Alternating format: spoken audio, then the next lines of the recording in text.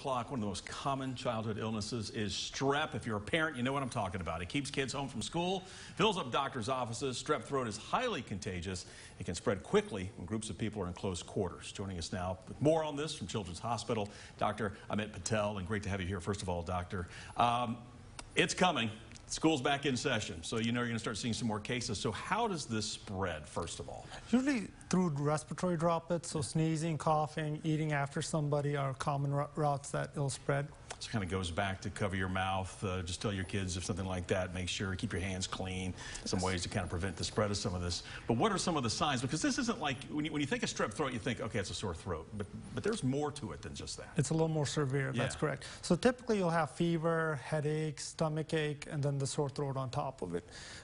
When you look in the mouth, sometimes you'll see red spots in the back of the throat, which is common, and sometimes the tonsils will have exudate on them as well. So obviously this is something, if you sense your child has strep, or maybe if you have strep, you need to go see the doctor. Yes, because you're going to need a course of antibiotics. It's very important that you finish the course because the complications of strep can be quite severe. Yeah, I was going to say, because sometimes, you know, you'll start giving your medication to your child and they'll start feeling better and they're bouncing off the walls, but if there's still medication in the bottle, you need to go ahead and use it all up, because I guess it can come back if he's not completely knocked out, right? Yes, sir. And then obviously then they can, I mean, as far as the being contagious, I mean, is there a, I mean, as soon as you get it, is there a time frame where you need to be careful, or afterward, can they still spread it? How does that?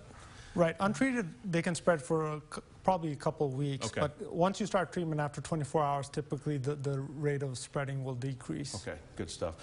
As far as taking care of it then at home, what kind of things, what do we need to be thinking of here? A lot of liquids? Yeah, definitely need to push fluids, avoid sodas, avoid acidic drinks like orange juice. But, you know, you can try hot tea, not tea, but hot cocoa, stuff like that, warm drinks, warm milk, maybe some popsicles, stuff like that.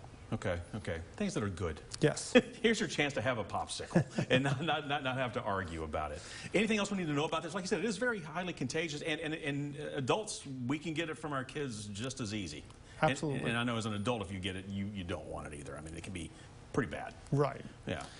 So I mean, as far as the contagious level spreading it around, I mean, it's just, should you, if there's other kids in the household, say go to the other side of the house, stay away from Junior here, or you keep him in the bonus room? Or? Until you can start treatment, you want to try to keep them separated, so the less risk of transmission. Okay, definitely. Doctor, I appreciate it as always. Hopefully it won't be too bad this year, but hey, we all know. It could be. If you have any questions about your child's health that you would like answered, take a moment, email at ltucker@wat.com, and then tune into Channel 6 every Thursday at 4 o'clock to see if we answer any of your questions on the air.